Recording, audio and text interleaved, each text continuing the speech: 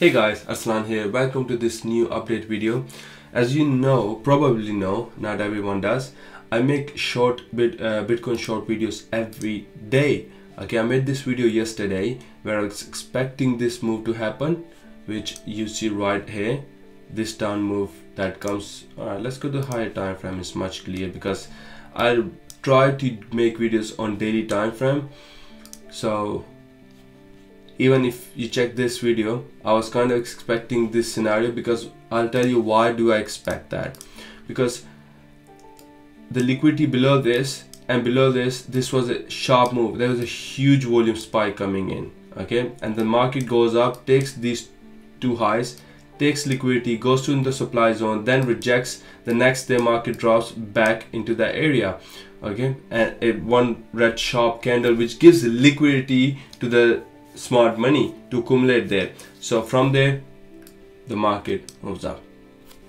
Okay, so this is what happened, and market kind of moved it that way. I didn't know for sure it's gonna happen. It could have just went yesterday up there, but it gave an opportunity, very nice opportunity to get back in the zone. And if you remember, when it was dropping that day, when it was red here, I said I was waiting, because even in my last videos before the market took this dip, I said I'm waiting for this area to be taken, these lows, supply from these down areas, because it already broke this, kind of faked it out. If this proves to be high low on a weekly, which it very likely could be, okay, if we see momentum, one more good candle, then I expect this area to be tested, because this is a weekly supply zone, and I've been saying it. Okay, there is another drawing that I have posted in our Discord. The links are going to be in description.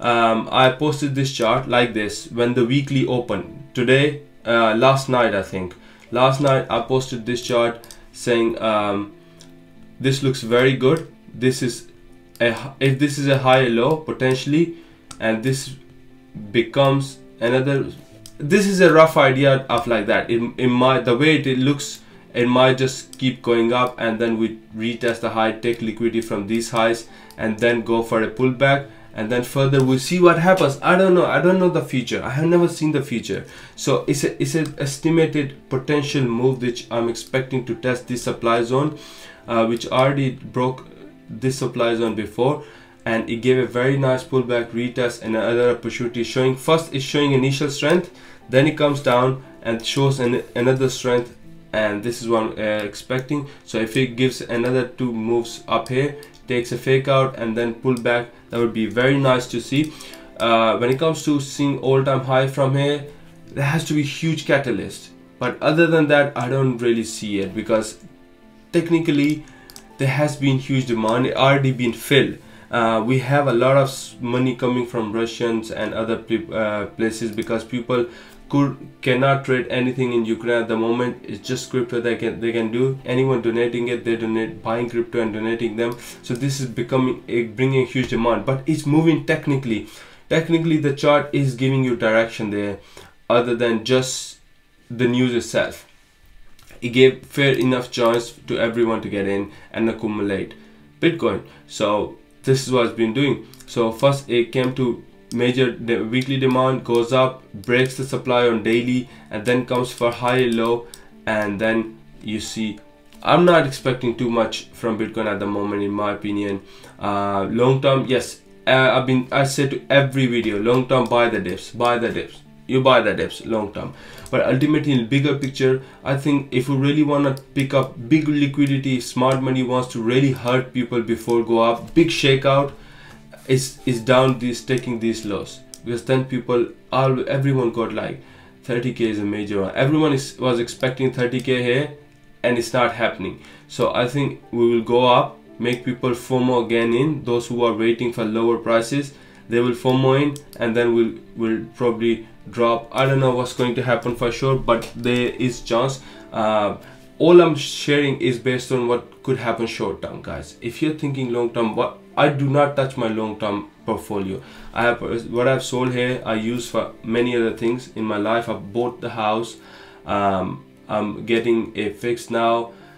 that requires another 30 grand. So there's a lot of things I'm doing right now, and I still got a lot of cash. I have different kind of plans. One long-term holding that I left now, I'm not touching that Bitcoin. So you can say I'm Bitcoiner. So I have 1+. So just giving an idea. So I am a Bitcoiner minimum. So yeah, it's all good at the moment. So I'm waiting to 10x. So what my plan is to have price coming to this zone around 20ish, and then play 100 to 50 to 100 200,000, play whatever, wherever it goes, and buy Ethereum, have 10x on that. So 100,000 into a million or 2 million. So that's my next goal into the next cycle. If things doesn't go as I expected, this is the game that we play. I've already played this run. I was buying in March, drops. So it has been life-changing run for me. Okay, it changed everything in my life. I was able to buy a house where I never thought of buying house at age of 26, 27. So I'm very grateful for that. That's all I can say. I'm so grateful for it. 26 and buying a house, because in my circle no one does that, no one did that, and I've been traveling the whole, and this is what I've achieved in last 5 years, especially mostly all this run.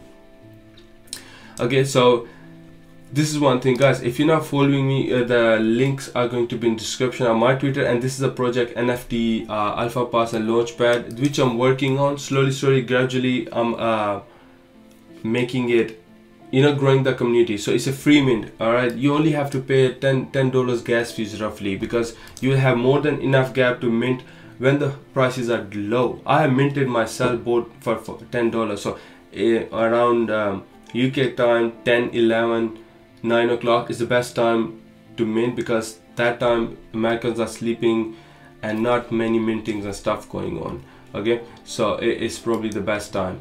And if you haven't subscribed, do subscribe to the channel, and do watch all daily shorts. And for that you have to subscribe to the channel, get the notification. It's only 15 seconds update. It's very quick. I can't go in too much detail, but yeah, you get an idea. So right now, so far looking very juicy, but it's very early week, start of the week, so it's very hard to say what is going to happen. There's a lot of supply up here, a lot of short squeeze happen in this move.